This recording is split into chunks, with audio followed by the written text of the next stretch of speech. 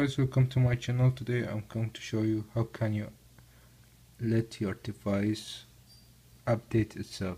This really apply for your iPhone, iPad and iPod Touch. Let's get started.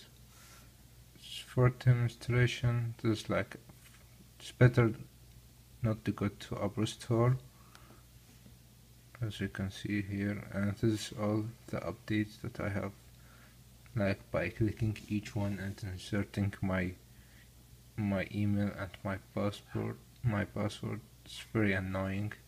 So let's get started. First of all, we have to go to settings, and from settings all down and go to iTunes and Apple Store, as you can see here, and then automatically download, as you can see here. Just click on the things that you want to really update it. As you can see, I'm clicking for these two.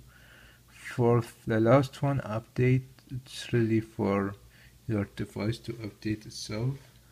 For the apps, if you have like iPad, iPhone, and you update, if you install app on your iPhone, it will appear on your iPad.